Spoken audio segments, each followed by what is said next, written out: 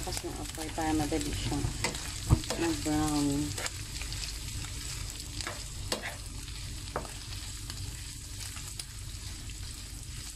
Tumatalsik-talsik pa kasi may balat. Ayan, kakatakot pa.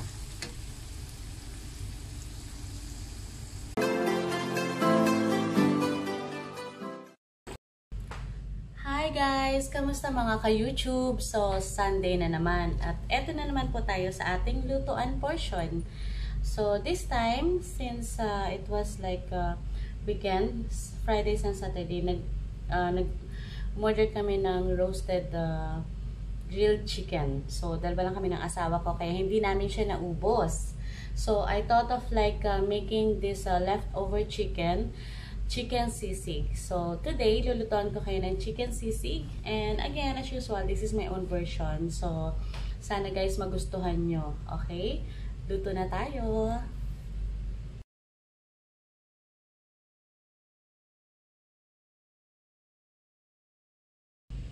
Okay guys, ito na yung kakailanganin natin to start with our chicken sisig with our leftover roasted chicken. Okay, so syempre meron tayong roasted chicken here, pre-fried pa rin kasi pinabrown ko siya ng konti. I'm using ginger, onion, green chili, half lemon, and we have the soy sauce, ang ating mayonnaise, and instead of using Reno or the liver spread, I use this fresh liver na kinulo ko siya tapos dinurog ko. So yan ang gagamitin natin. Syempre ang salt and pepper to taste. And actually kailangan din natin ng egg to top with our sisig later on, okay? Umpisahan na natin. So, ito na tayo guys. So, preheat ulit ang ating pan. Diyan ko pinray kanina yung chicken. Okay? So, para mabilis na magpainit. We'll first have to put our ginger. For some, they use garlic instead of ginger. So, ginger kasi, aalisin niya yung lasa ng kung ano man yung pinanggalingan ng inyong chicken. Okay, so it could change the taste. Kaya ginger ang ginagamit ko. Okay. So now we'll have to put our onion.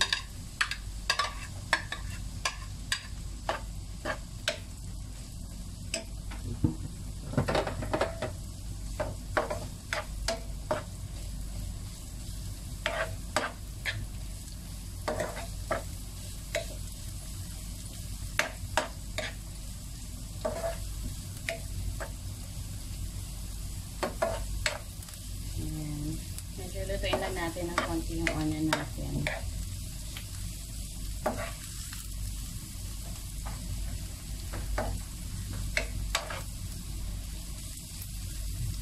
Now we can add up our chicken. Nahiniwa ko siya ng maliit na maliit. Okay.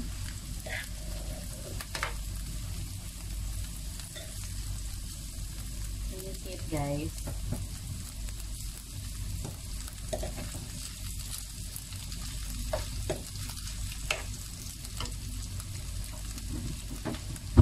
Actually, mabilis lang to. Now, we can add up our liver sauce. So, ayan na siya.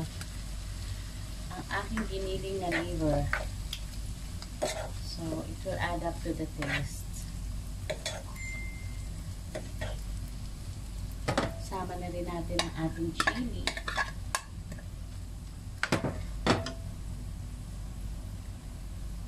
Konting soy sauce.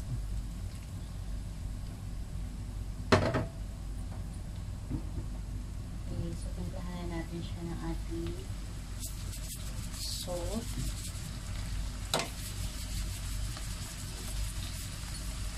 Plus our pepper. Okay. And the pinch of our lemon.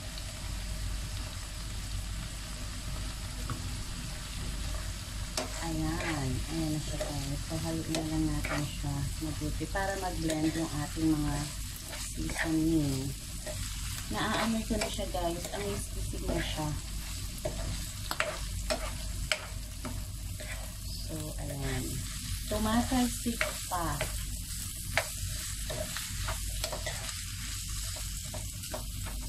Tingnan natin kung saan siya kulang.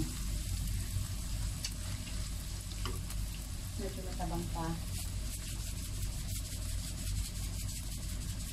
Okay. So, we can add now our mayonnaise.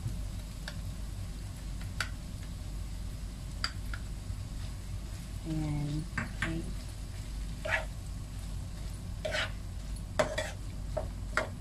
Siya yung magpapabago ng buhay ng manok natin.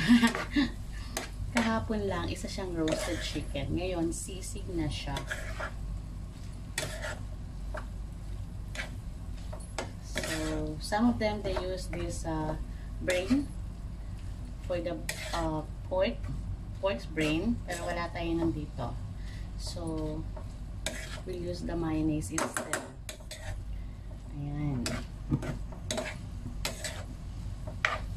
And by the way guys, so wala rin akong sizzling plate. But magagawa natin ang paraan yan. We can serve it in a sizzling way.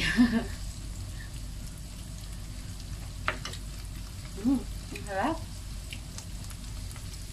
So, actually ready na siya guys. Ready to serve na.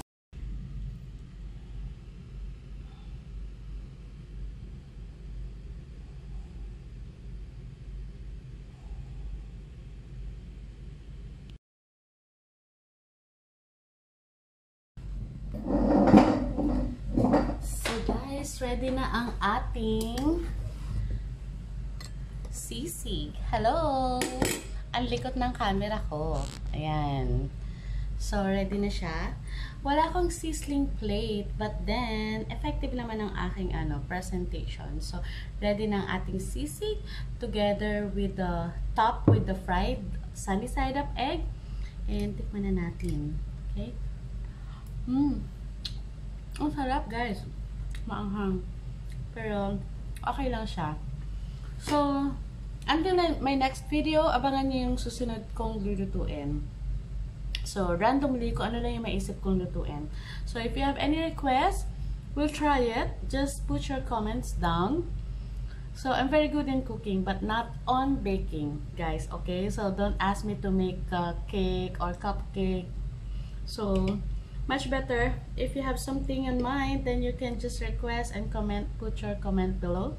Don't forget to like, subscribe, and ring on my bell button so you can get notified on my next video. See you guys. Happy weekend.